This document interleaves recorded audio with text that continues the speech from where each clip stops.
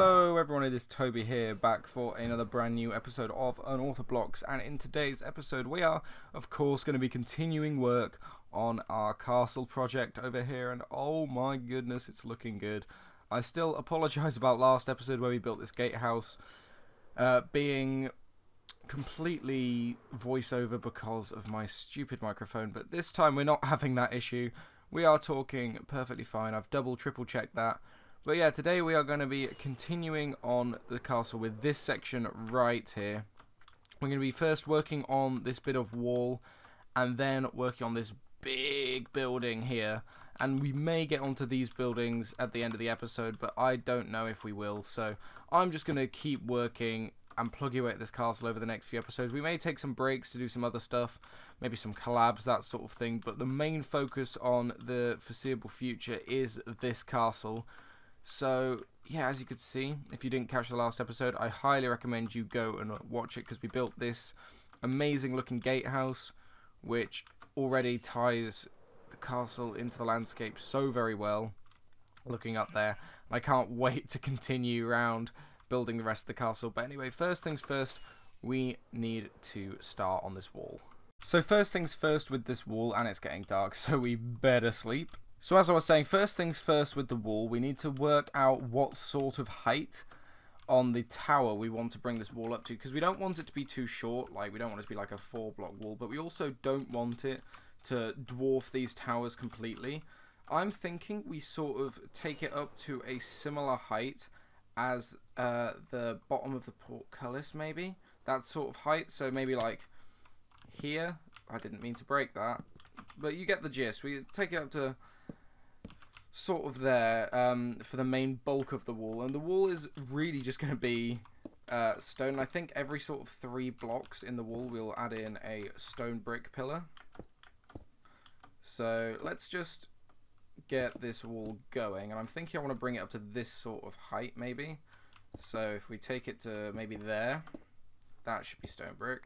So if we take it to sort of here, that might be a good height, and then over here is where we'll put the top of the wall on.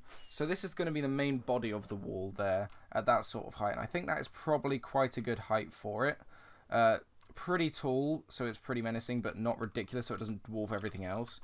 And yeah, as I said, this is where we're going to put the overhanging sort of top bit of the wall in. I don't really know how that's going to work, because this wall is very, like, I don't really know how to say it, like, uneven. There's no easy way to do any sort of pattern in it, which is good. I like that. This is definitely going to be very, very nice. So if we bring this up to how it's going to be, obviously like this, obviously it's going to extend down a bit further as well, because we need to sort all these dirt sides out. You can't be having just sat on top of some dirt. That wouldn't be any good foundation whatsoever. So we need to bring it down, and I think this could end up looking really nice as the wall slowly bleeds more and more off of the hill, and it'll definitely look nice with this building as well. So then the castle's not at the same height all the way around, which is incredibly important because it makes it look fitting. It makes it look like it fits in with the landscape. So yeah, look, that's already looking really nice how it comes down off the landscape further down. It just looks like there's a solid foundation underneath it. But yeah, that wall shape is exactly what I want, and we need to work out what we're doing for the top bit. So for the top of the wall here, I want to incorporate some more stone bricks in, because I feel like the stone is just the generic strong structure with these stone brick accents, which are like the bit added on. If that makes sense. So I'm thinking every time we have a stone brick pillar, we come in and do something like that with stairs, and then for the rest of the way round, just in between there, we fill it in with these stone brick slabs, and it could end up giving a really nice effect to the build. So if we fly down and have a look at how that lip looks, it's looking pretty good. It may need some more of these stone brick stairs, and or actually I'm thinking, what if we rotate the stone brick stairs, so instead of being up against the pillar like that, they are the other way round, maybe like that. That could end up looking pretty nice, and then that means it just looks, I'm going to leave that one there actually. It just looks a bit more structured rather than the other way around. It looks a bit fuller. That is getting there. That's looking a lot better. I think so anyway. I think what needs to be done is added on the top section with the what are they called, the battlements. So once we add them in, it might look a little better. So I think every other block will just add in a battlement like so. How does that look already? I don't know. I'm not sure. I think maybe underneath every battlement we should have a stone brick stair. That might work a bit better. So if we were to do something like this, so instead of them all facing fallen instead of them all facing different ways, something like that. How does that look? That's looking a lot better. I actually really like that. I think that's what we're going to go with. So I'm going to go around and do that for all of them. I think as far as walls go, it can't get much better than that. I think that's looking quite nice. I'm liking how it incorporates the edge of the tower as well. It does look pretty... Oh, falling in the lake while zoomed in. Yeah, it looks pretty good. I'm still not sure about the top section. It looks better than what I did before. So before, what I had was the battlements just be one block. But what I've actually done is a 1.5 block slab with a block. Just to make it look a little bit thicker and a bit more substantial, and that actually works really well and looks quite good. So next thing to do is to do the exact same thing on the other side, but maybe not put the battlements on it, because obviously this is the interior. They don't need battlements on the interior, but I don't think it looks too bad. So that's the next thing we're going to do, is do the backside. And now the absolute last thing to add to this wall is, of course, the andesite cobblestone detailing in the texture. And just like that, the wall is done. All of the detailing is in on both sides of the wall. I especially like how it's looking from this angle over here. It's just fitting in so well with the rest of this castle. And as you can see, the lower down you go, the more cobblestone gets put in, because it feels like, to me, there's more pressure on the lower parts of the building. It's cracking more. So that's why as you go higher in the wall, there is less andesite, and I tried to keep that the same on the tower. There's still a bit, but there's less of it. It's a lot more prominent down the lower portions, and especially in the wall. The outer wall has a lot more texturing than the inner wall, which to me makes a lot of sense. But anyway, and the next thing we need to do is start working on this building. So I'm going to jump up there and outline what sort of idea I have for this build. Okay, so I think the best angle to detail my plan is down here in the plains biome with the horses.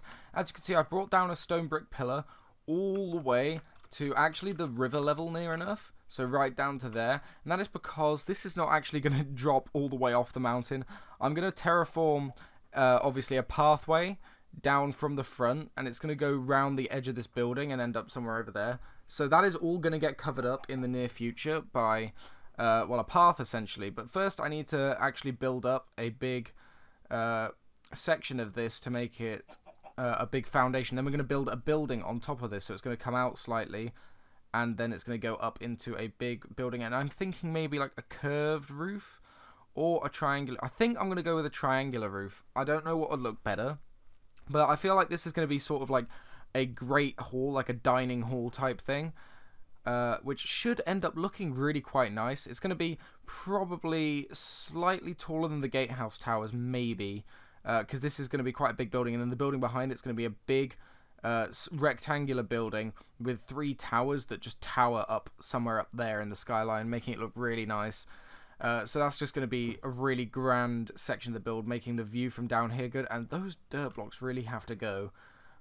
Like, they're just distracting to the eye line. But that is essentially the plan. But I need to work out the path coming from down here and what I'm going to make it out of.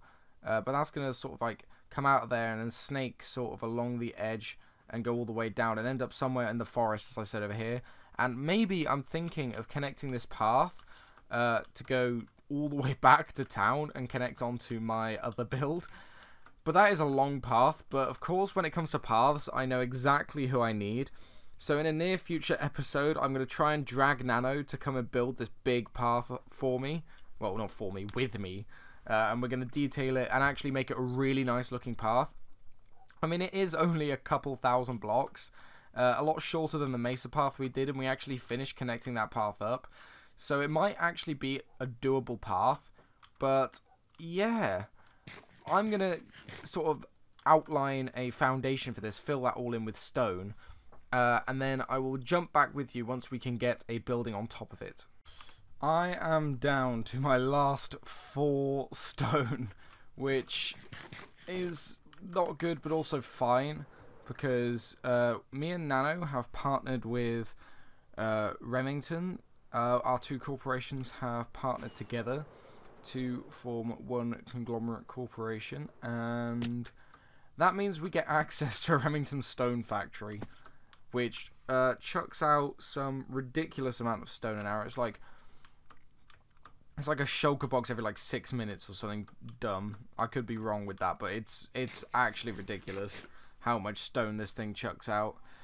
But yeah, what we've done is, as you can see if we fly down to the plains, we have got ourselves this big stone block that goes all the way down into the dark oak forest. Obviously that's going to be covered up, as I said, with a path, which might actually be the thing we do next. But what I decided to do was sort of start where the building was actually going to go. So I've put a foundation on, not foundation, a little walkway, slightly lower down from the wall, just here, which is where the main entrance into the big grand hall is going to go. There's also going to be another side entrance as well, but I thought that a cool way to incorporate the walls would be have a door here. This lantern will have to move if that's the case. These lightings are just temporary, so we don't get a mob-infested wall, but if we have a door here and then one of those big oak, spruce doors that we do over in my town over there as the entrance into a grand hall sort of area. It's actually going to be quite a small little feasting hall, but it should be quite cool nonetheless. But I just sort of added this little balcony walkway thing, which I actually think needs some lighting, but we'll come back and do that at a later date, because the next thing we need to do is work out what we're doing with this build. And I'm thinking what we're going to do, obviously the back half of it's going to be covered up here by this these towers, but we can certainly work out what's going to happen here. And I'm thinking that a cool thing we could do is have some stone brick, like I don't really know what to call them, supports coming out, and then in between each of them have a big window. But I don't know how far down the stone brick supports are going to go, because obviously we're going to terraform this pathway around the edge of the building here. So what we need to do first things first is get a crap ton of grass and dirt and just sort of terraform down a walkway that's going to come down over to sort of like here. But we need to do that so we can work out how much flat stone texture we're actually going to have. We're going to have a fair bit, but I'm thinking we take it down to maybe that sort of level there. That's sort of where the tower's going to come down to, sort of come across there, and then cut off this entire bottom half. Just so we can see what we're working with how much of a big flat stone wall we have. Because the windows obviously are going to start up somewhere up there, so we're going to have all this space down here to make interesting. So yeah, I'm going to go to the stone factory with my one of my shulker boxes and pick up a crap ton of stone, because obviously I checked with Rem, that's all fine. Yeah, we're literally down to 4 stone. And then we're going to stop off at the dirt shop with some diamonds and pick up some dirt and grass. Because we've got a little bit, we got like a couple stacks, but that's nowhere near going to be enough for terraforming this bit here.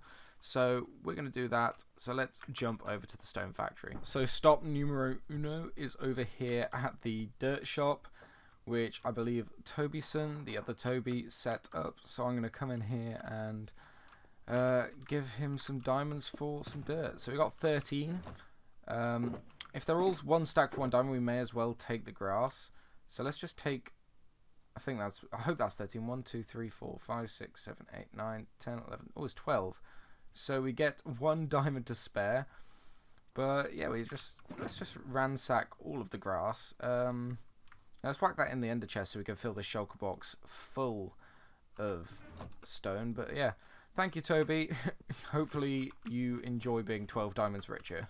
Remington's base never ceases to amaze me. This is the sort of mega base these sorts of Let's Plays and SMPs were made for. Like, not only is that crazy, the middle section, but these mountains going around the outside are utterly ridiculous. But anyway, we are over here. I believe this is the stone factory. Yes, possibly. Right, where can I find stone? I've never been here before to the stone factory. This doesn't look like stone to me. So there must be like some sort of... this is what we want. I'm thinking down here maybe. There is a shulker box of stone here. Do you reckon Rem would be happy if I was to just come in here and take that shulker box of stone and leave an empty shulker box? I think that's fair. I'm just going to leave an empty shulker box there because I don't know if it will break it putting it in the output chest. Assuming that's the input chest, but I'll just leave it there for Rem.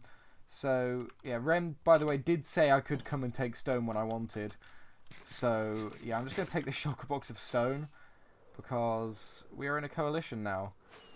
But anyway, I'm just going to have a quick fly around here on my own and have a look at the base. If you want to see how this base was built, obviously, check Remington out in the description, as well as all the other Unorthoblocks. It's always nice to spread the love, but wow, these mountains are super cool. I've started putting in the start of the path declining, and I think that's going to look so good once we get that terraformed all the way down to the base and all the way round, because it cuts off just at the perfect place on the build, I think. So I think it'll be really good, but one thing we have to do before getting the path in place is actually building that tower down to the base so we can work around it, because I realise now I've started, when I go around there, I'm likely just to go straight underneath that whole build there and completely forget about it. So I'm going to build the stone down to the base and then continue on the path, and I'll get back with you once the entire path is laid in. The basic gist of the path is there, so I've got the shaping of it done pretty much about how I want it. So obviously it starts up here and then winds its way down the outside of the castle, and currently it just comes to a stop right round here. Just because I don't know where I want to go from here, because obviously this is where there's going to be more castle up there, but it's not going to be on such a high plinth. But it could be cool to wrap the path around the back here as well, but ideally I want the path to end up in that plains biome over there.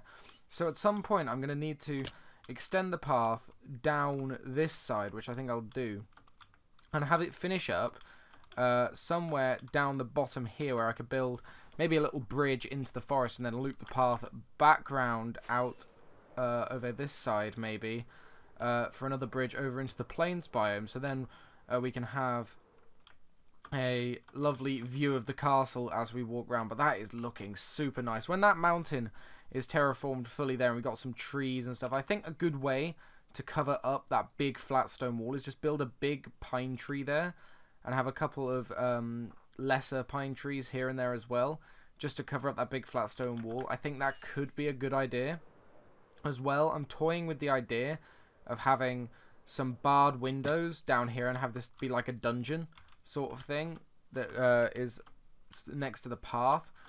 But that is all for the future. For now, we are actually nearly running out of time for this episode. So I think what I'm going to do is I'm going to halt this project over here, this big build here, and come back to this in the next episode. And in this episode, I'm going to finish off getting this path completely done. So obviously terraforming the whole side down, and then using path blocks coming in here, building a path. It's going to be a very simple path. I might ask Nano to come through and spruce it up for some payment, obviously. And then get some details on the edge of the path, some trees, that sort of thing, to make it all quite nice. And I'm thinking we start the trees off in the lower regions down here as being these dark oak and oak trees, and then as we get higher up into the mountains, they go into spruce and pine trees. A bit like the ones we built for Forge a couple of episodes ago with Nano. They could be quite cool.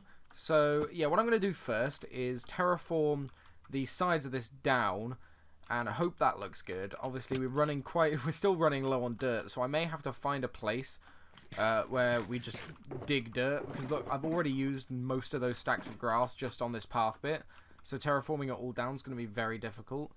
But I'm going to keep plugging it away, terraforming it, and I've just fallen off. But I think the first thing we need to do really is work on where the path's going to go from here, because obviously it's at this elevation. I think what I'm going to do So I'm just going to take the elevations that we've got given already, like so, and terraform it down with the slope of the hill, but just a bit further out, and then cut this river a little short, and then hopefully we'll end up down here quite low down, which is exactly what I want, and we can build a small bridge or just terraform over it and have a cave go under it. That could be a cool idea. But basically I want to start this path from the edge of the dark oak forest, and then we can obviously come back and finish the path going through the dark oak forest in a later episode. But for now, I'm going to continue working on this path. The castle's getting sieged. We're being sieged. Let's get on the gatehouse, take these guys down. Onto the castle wall. They can't get us from up here. Aha. This is where you thought I was unprepared. Okay. We got one. Nice. Where are the other boys? Where are you? There's one. See, this is why having a castle is not only really good looking, but also very practical. So you can jump off the walls and absolutely nail these guys. Now, where's the leader? Is there a leader? I've already got Bad Omen, but that was from another one. Well, I seem to have won the battle. It seems like I'm forever coming down here to buy something or other, but again, it is dirt because I've run out on terraforming. So Toby is really ransacking my diamonds today, and good, there is a good number of them. So let's take, well, as many as we can carry really, which is all of them, and I believe they were both of them, like so, and then it was one stack, 1, 2, 3, 4, 5, 6, 7, 8, 9, 10, 11, 12, 13, 14, 15, 16, 17, 18, yeah, it was one stack over. So Toby has been fully bought out of all of his dirt and grass, so we can get back to work. So the castle is being put to rest for today. I'm over here on the camera account to show you what we've done, and as you can see, we have terraformed up this lovely path going all the way from down by the riverside here, where we're going to eventually build a bridge. And that is weird how we're getting some glowing through the slabs there, but that is just because we got some lighting under here to make sure mobs don't spawn. But as you can see, yeah, terraformed a lovely, lovely cliff face up here, made the mountain just that little bit bigger once again. And as you can see, the river again just goes to nothing, and that is because we are still going to go ahead with the original plan of having an underground port. It's just going to have 2 entrances now, I think, which could be really cool from this side and this side of the river. But or we might redirect that river to go into this one as well, so it's like a fork, which could be quite cool. But yeah, today we've got loads of stuff done, which has been amazing. We have got this amazingly terraformed cliff face, and it does look a little bit weird on this bit because of the biome color change. But I'm going to cover that up by building bushes, boulders and trees all over this slope here. This one right here especially, which looks very organized and, you know, a bit uniform. But Minecraft terrain does that sometimes, and it doesn't look out of place. I think it blends really nicely with the shape of this mountain. So I think it is going to be pretty damn decent when we build this castle all the way up on top of this rock here. Because we're going to actually, I've decided, terraform this down a bit, this bit over here, and have a big flat area over here with some houses, some city wall going around the edge of here, that sort of thing, and build this area over here as sort of the main town with the castle up here, and some smaller farming villages and stuff up here. But that's all way down in the future. Today I'm just really happy that we managed to get started on another section of the castle. Of course, build our lovely wall section up as well. But in the next episode we are going to come back here and add all the details to the path, some lighting, some trees, some boulders, and the same to this slope as well. And then come back in here and continue work on this build. Now we've got a set place where the path comes to on it. And I'm thinking a good way to hide this big ugly grey wall is putting a custom tree right here. Could just help hide that a bit more, which could be quite nice. But anyway, thank you guys so much for watching this episode of Unorthoblocks Minecraft Survival. I've been Toby once again. Please be sure to like, definitely comment down below what I've been doing good and what you'd like to see in the future. And of course, subscribe for more content like this. Follow on with this lovely castle project that's happening, and I can guarantee this is going to look so sick once it's done. So anyway, thank you guys so much for watching. I've been Toby, and goodbye. I'll see you in the next one.